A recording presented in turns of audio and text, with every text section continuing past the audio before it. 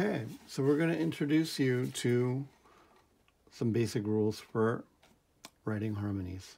And the first thing I want you to do, we're in the blue section of your book, and writing harmonies, it's the back of the first page. There's an omission or a mistake on this page, so just start off by putting a D chord right here. All right, so it's chord symbols. If it's just a letter on its own, it's a major triad, so F major, G major, D major, A major, G major, C major. And then if it's got a little M, that would be minor.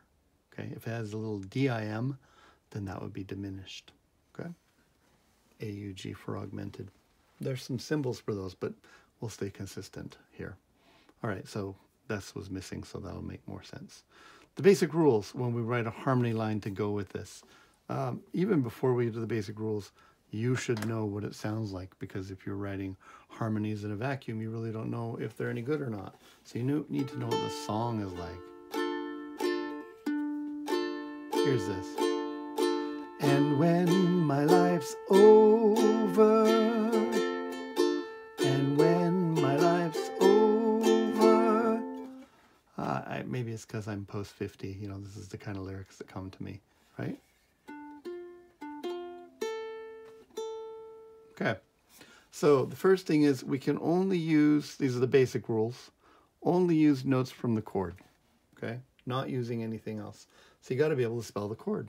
So D minor is spelled D, F, and A, okay? And F major is spelled F, A, and C. So these are the only notes we can use, okay? Second thing, use the same rhythm or a simpler rhythm than the tune. The basic idea here is that your harmony line is not going to distract from the primacy of the melody. So we're trying to keep it away from anything that would draw overt attention to it. So we're just gonna, for this, write the same rhythms for here, okay? And then it should generally be a smooth line or smoother than the tune itself, and that generally should be below the tune. Again, these are all saying, look, we're going to write this, but it's going to support, rather than saying, look at me, look at me, look at me. As you master this kind of thing, then we'll find you can vary it and do other kinds of things like following the contour or picking interesting notes for effects and things. Okay? So, well, we have a couple choices here. The smoothest line would be F and F, because it doesn't change at all. But that would mean that our first note here would be above like that. And maybe that's not so good. If we start on the D below it, like right there, then we're on the same note, but this rises up, so it would be okay. And of course we could start lower on the A right there, although we couldn't use our ukulele. So let me give you an example. If I were going to go, right, I could stay on the D the whole time right there and go, and when my life's, and then when we get to over, see how D is not part of this chord right here? We have to change notes, otherwise it will sound strange with the chord. So what are our choices as we go from here? I'm going to write this in so you can see. And when my life's, like this. By the way, this is a tie. Connects these two notes together like that. It's the D from the chord. When we get to here, we could jump up to the F, but that's not smooth, right? Like this jumping up to the F would be jumping up two note names. So D to F is a skip of 2 steps.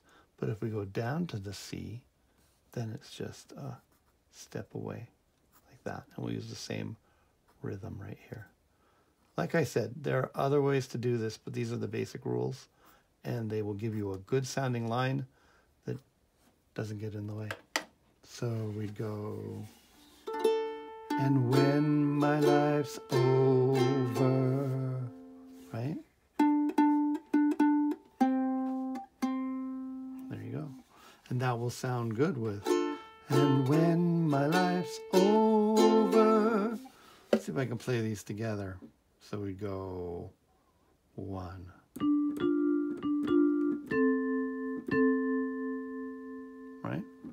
perfect. It's using only chord notes, right? D, F, A, F, A, C. D is from there, C is from here. It's using the same rhythm. It's generally lower than the melody, and it's very smooth because it's down the same note and then steps down like that. Now, we could have done one other note as well and sufficed all those things. We could have come down here. You know middle C is right there, right? But if we go down another line below that, that's actually an A. Think about that. C, down a space, B, next line, A. And we could have another harmony line or a different harmony line if we did this. We went, put that ledger line there. So I'm going to make these really low and below. But we could have been on the A, a low A, the whole time, right there. And A is common to both notes, so we could have stayed on the A right there as well.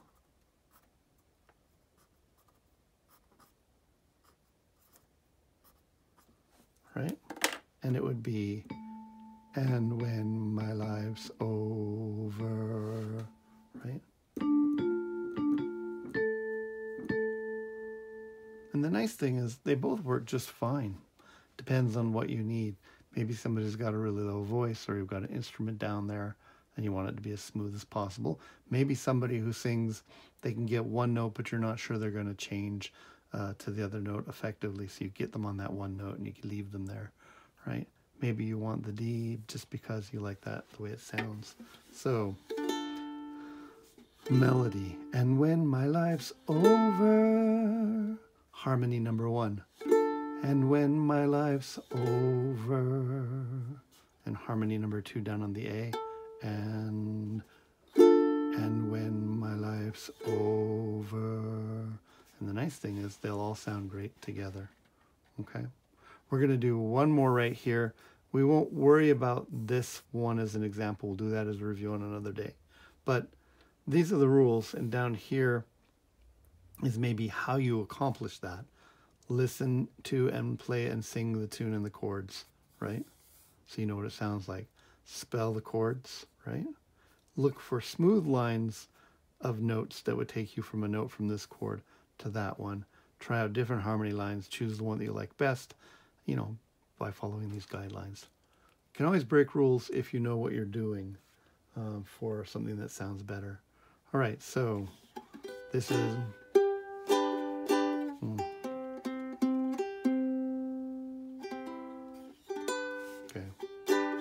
Better not bet on a red Corvette in the snow. That's what that is, okay? So, better not bet on a red Corvette in the snow. Right. By the way, not to do anything with harmonies, but just from a writing point of view, notice that when something is slower, you can do more things with the contour, but when stuff is going faster, it's hard to be agile jumping up and down. And so, in this case, I conceived of this one as a faster line so that it stays on one note or just close notes the entire time. Okay? First step, listen to, play, and sing the tune and chords. We've got that in our head. Better not bet on a red Corvette in the snow. Okay. Next thing, spell the chords.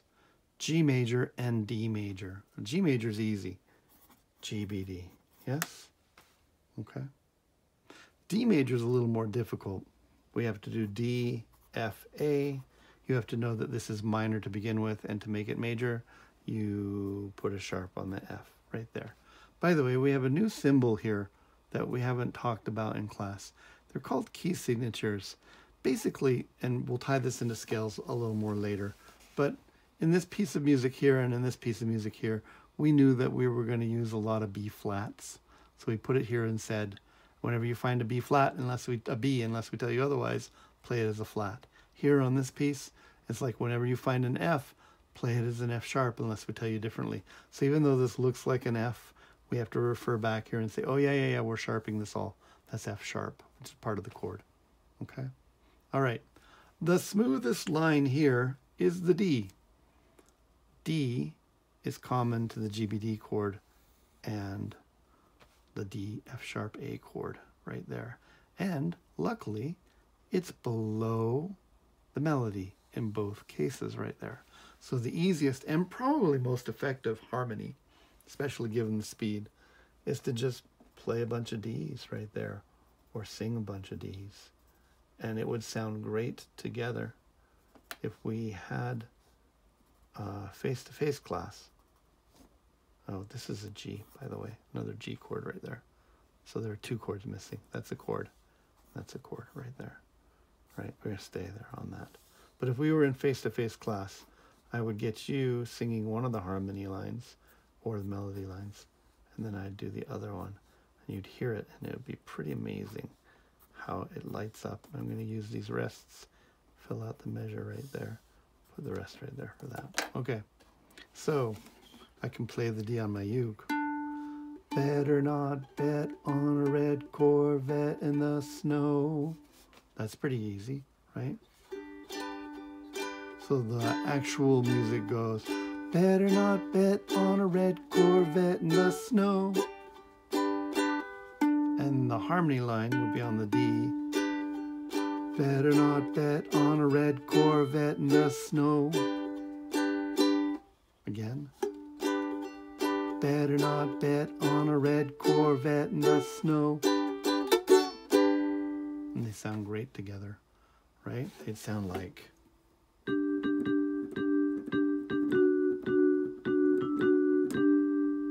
right?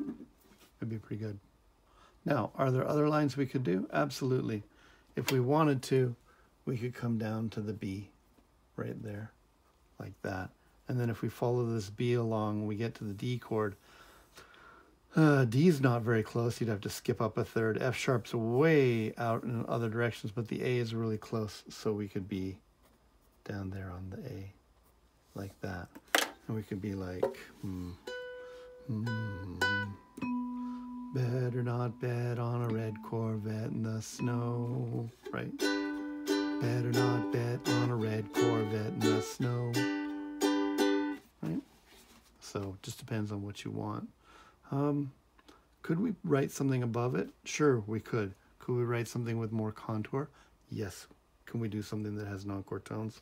Yes, and we'll explore all those things in this term. But to begin with, and these will make exceptionally good harmonies for you, right? Listen and play it, spell the chords, and choose notes from the chord. Try and keep it smooth as the melody or smoother. Try and keep it rhythmically as simple or smoother. Try and, different harmony lines out, but look for something that's generally below to begin with. We didn't have to use the same thing. You could do other like harmony tropes. Like you could have gone like, you could have been like, ooh, ooh, ooh, right? Or ah, or something, right? There's lots of things you could do, not just lyrics. All right, that's the first start. And I hope you're excited because we're now taking all that work that you've done of chords and all that work you've done with notation, and we're starting to go, we can make our own music, or we can take pre-existing music and embellish it with things and make pretty cool stuff. Okay, no assignment from that yet. This is, you did this with me, I hope. If you haven't, go back and try it again and watch the video a couple times until you understand what I'm doing there. But we will come back again and do more. Okay.